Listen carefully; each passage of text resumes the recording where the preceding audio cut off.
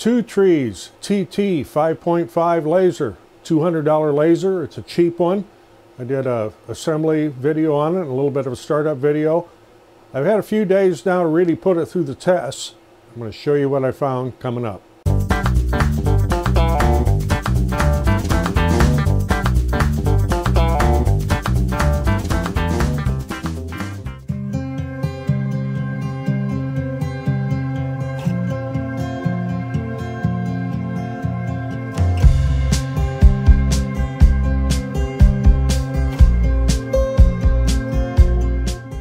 I'm Roger, welcome to the shop, and sitting here in front of me is the Two Trees TT 5.5, not the S, it's an adjustable focus. Got this on Amazon for $200. Wanted to see exactly what a $200 laser was like, what I could possibly use it for. And from my startup video and assembly video, you saw that it had a couple of issues, but my thought at the time was, if it's you're just getting into laser and you've got a tight budget and this would be an entry-level laser, well, yes and no.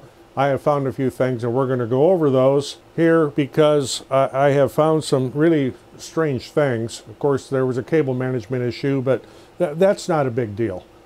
Little bit of discrepancies about the actual working area. They claimed it was 390 by 320 millimeter. It actually works better at 300 by 300 millimeter, and I'll show you why here in a minute. Actually, when you have this in Lightburn and let Lightburn find your laser, when it reads it from the controller, it reads the work area as 300 by 300. So just something to keep in mind. I did try to make a grid at the 390 by 320, as you can see here. But we had some failures here. It was hanging up, it would stall, it would jump off the lines, and I finally aborted that and went to my 300 by 300, which you see is engraving here. And I have this set up for coasters, tiles, and that type of thing. That's what I'm actually going to use this laser for. And I have made quite a few tiles here. And we're going to get into what I discovered there with the life of the laser head. Okay, one of the things I found when I was trying to frame this to do a 390 by 320 when I first started out was it was hanging up. And I mean, it was hanging up bad, and I couldn't really figure out what was going on until I started moving this a little bit more, and I could feel that these wheels right here, as it traveled on the extrusion, every once in a while they would hang and skid, and that would kick the gantry a little bit, and then it would stall. And I couldn't really figure out what was going on, so I actually took one of these out, and I don't have it laying here now, but as you would hold it and rotate it, it's a sealed bearing, so it's not like you can lubricate it. It's sealed. It was like there was grit inside it, and it would hang every once in a while, and you'd have to kind of mess with it. So what I did was I took some wheels off of actually these came off of a 3D printer that was just for parts, and I had to replace 4 out of the 6. It's a quality control issue. When these were manufactured, there was some kind of grit or something in there, and these would hang, and it would prevent the Y-axis from traveling back and forth smooth. I haven't found any problems at all on the X-axis here. That all seems to work fine. But once I replaced these bearings, I was able to get this thing to frame properly, and I'm going to run it all the way back, and we'll run the full perimeter of what they say is a working area here.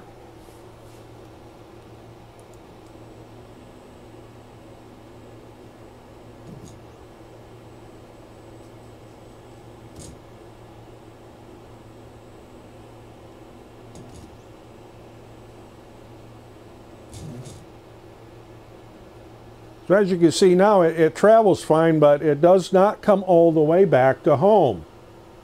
And I haven't quite figured out why. I can move this back about 10 millimeters.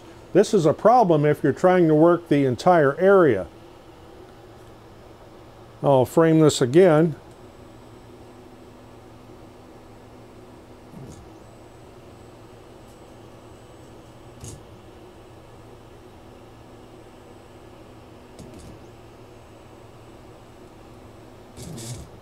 So there again, it stalls about 10 millimeters short of where you started from.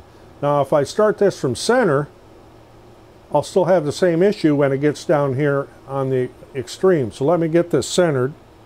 That's about center, and I'm going to set the origin center. That's the center of a 300 millimeter grid, but it'll be close. I'll frame this again.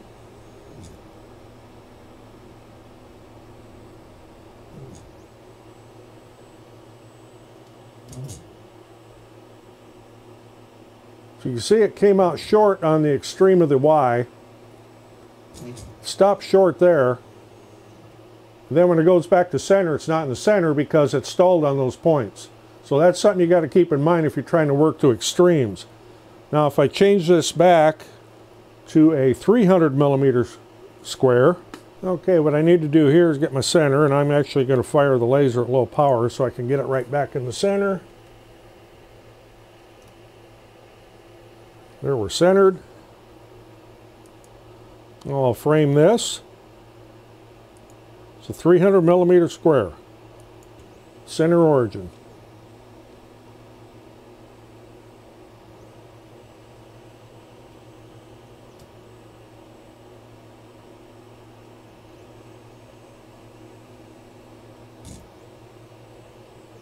So we'll see how close we are back to center. I'll fire the laser again, and see it's about, oh, it's almost 10 millimeters off.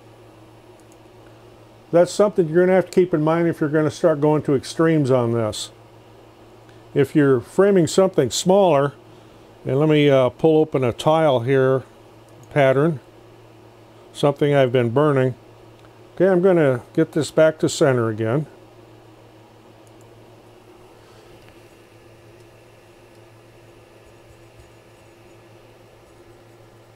You see we're right back on center.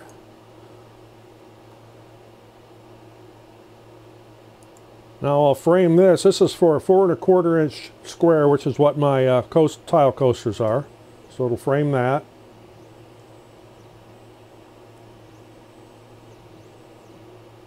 And we are right back to center. Right where it should be. This time I'll frame it with the laser on. You can see that.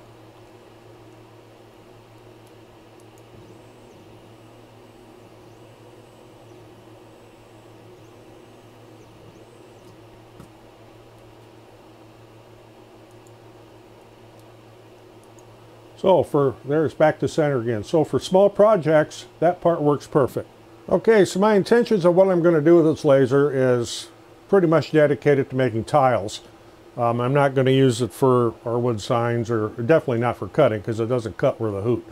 But it does work well for tiles, and what you see right here on the table, and right here is where I did the initial first burn test when it was brand new. And after doing about 20 tiles, I noticed that the engravings were starting to get light, so I ran another burn test. Now we're here. So this batch I ran right here that you see, I just finished these up today. I decided to run another burn test because I noticed here on some of these, like here, some of the engraving was getting lighter.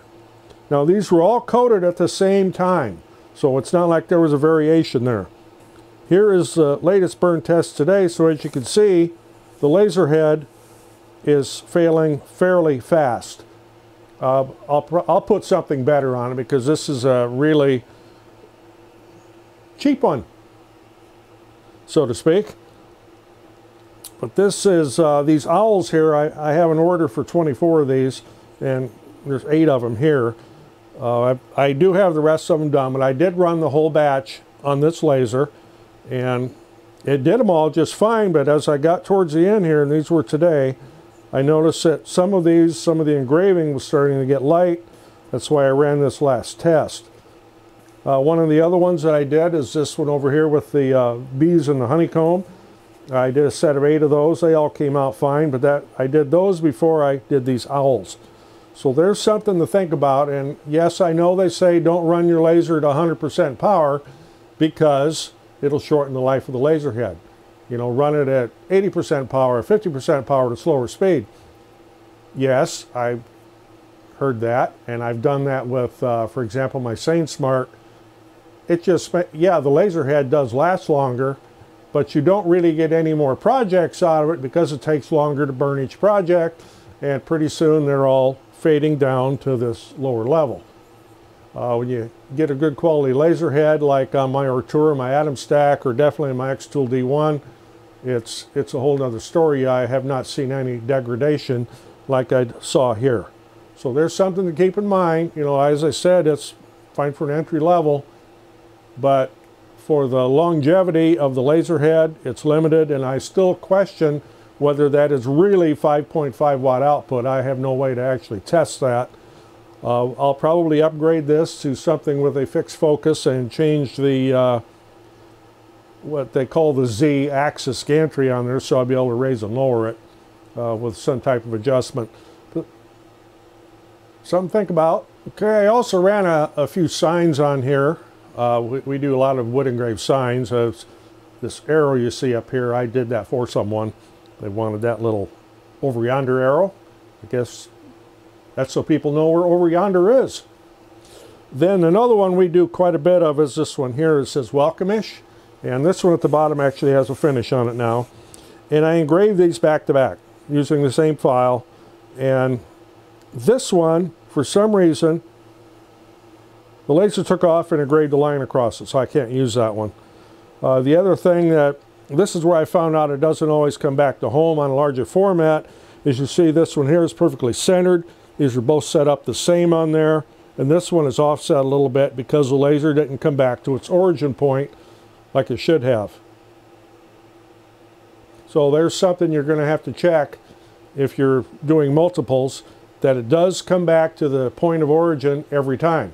You're going to have to check that, or you'll end up with something offset. And why I got this wild line in there, I have no idea. It's not in the file. I have done more of these since on my other lasers using the same file, and I don't have this wild line. I don't know where that came from or why it did it. So there's my thoughts on this Two Trees TT 5.5 $200 laser after some fairly rigorous testing on it. I did get quite a few of these tiles out of it. As you saw there, it did lose power. It does work well for engraving signs, like so. Other than that one issue where I had that one line, and I have no explanation for that, where it came from, or just one of those things, I guess. Okay, so what do I think of this overall after all this testing? As I said, if it's definitely entry level, it's not high quality, it does do the job. It might be for you if you like to tinker. The bearings, that was quality control issue from the factory in China.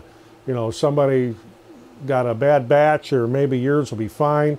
I don't know. Another thing I noticed was the stepper motors on this laser, while they're the same size square, they're not as deep as the normal NEMA 17 stepper motors you see on other lasers or on 3D printers. They do work, but of course they're not moving a whole lot of weight either, because this is extremely lightweight. This weighs very, very little. Compared to the Ortura or the Atom Stack, this is about half the weight. I can't even compare it to the Xtool, because that one's really heavy. That's a good, nice, big, heavy-duty laser, but it's also 800 bucks, so something to think about there. Like I said, if you like to tinker and you're adept at it and you're mechanical, yeah, you could do some things with this. Not a problem. You're definitely going to have to upgrade that laser head, though. I could see that really cheap laser is just not going to last. But, so there's my thoughts on it. There's the tests on it. I bought this. Nobody's providing it. My opinions are mine. The tests are proven, you know, how it works, what it does. So if you got anything out of this, appreciate getting a thumbs up. Always helps the channel. I'm Roger in the shop. Thanks for watching. We'll see you in the next one.